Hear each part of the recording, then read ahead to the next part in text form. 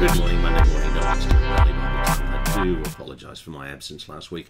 I made a late decision to take a week of annual leave, and I just reflected it was a really busy season coming up, and all our systems were up and running for the year, and I just thought I need a break to be able to run well for the next season. I didn't have the perfect break. I still had some things on, but it was something. It was lovely to see our youth pastor, Toby McGregor, ordained a deacon on Saturday, and look, back in action today. We've got a parish council meeting on tonight. What a difference a week makes. I might be wrong, but it just feels like it was light a week ago when I was getting up to do this at 6 a.m. But now I look out the window at 6 a.m. as I start my preparation, and it is pitch dark. Now, today, we're back in Acts chapter 9, and our last time together we were looking at Jesus meet Saul on the Damascus Road, and the exchange between Jesus and Saul. Jesus says, "Saul, Saul, why are you persecuting me?" "Who are you, Lord?" he said. "I am Jesus, the one you are persecuting." And Saul has been the guy who's been going around killing, supervising the death of Stephen, persecuting the Christians. Now, today we're reflecting on how the initiative in saving Saul, saving this man who's been so against the gospel, is all from God. Verse 10, there was a disciple in Damascus named Ananias, and the Lord said to him in a vision, "Ananias." "Here I am, Lord," he said. "Get up and go to the street called Straight," the Lord said to him, "to the house of Judas, and ask for a man from Tarsus named Saul, since he's praying there. In a vision he's seen a man named Ananias coming in and placing his hands on him so he can regain his sight." And Ananias is shocked by this. He says, "Lord, are you sure this is a good idea?" "Lord," verse 13, "I have heard from many people about this man, how much harm he's done to your saints in Jerusalem.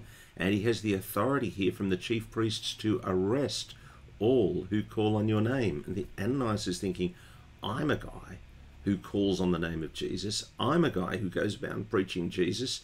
And Saul is a guy who goes around killing people who preach Jesus. And you want me to go and have a conversation with him about Jesus?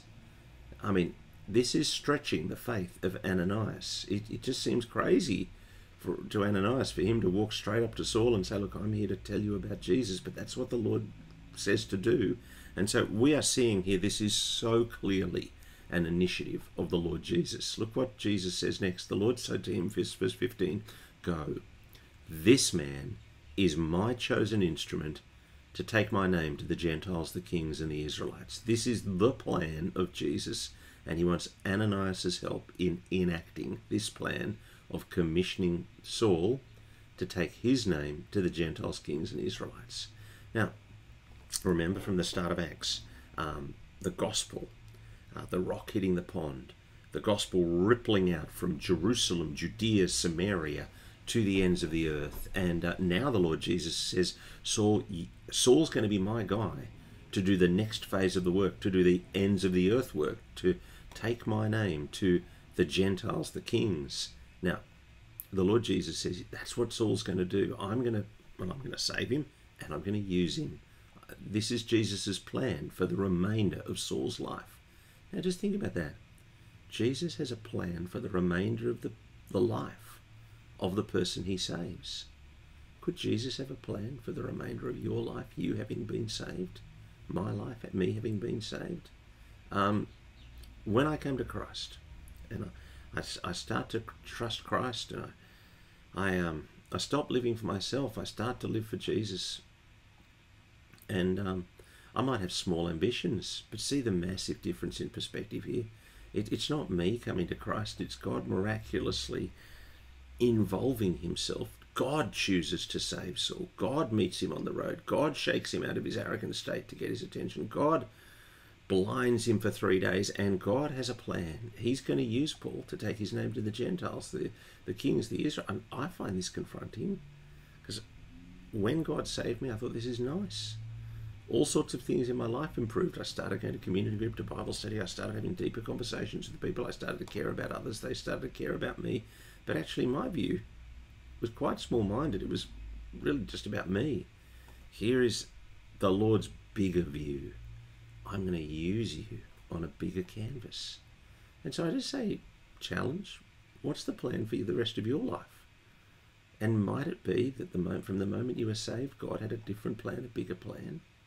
And I don't think God stops to say, "Oh, is this particularly what you want to do?" You might have a dream, a big house, Western Sydney, whatever. Jesus has a plan. Go. This man is my chosen instrument to take my name to the Gentiles, the kings, the Israelites. Why don't you say with me to Jesus, Jesus, how would you have me serve you? What would you have me do? How would you have me live? Father God, I thank you for the Lord Jesus, that he saved us, that he initiated action in our lives to save us. And pray that we might be open as we hear the voice of God, to be used in whatever way, to serve however you would want, in honouring Christ Jesus. I pray this in Jesus' name. Amen. Thanks for joining us on Daily Bible Time today. Look forward to your company tomorrow morning when we really talk about suffering for the gospel.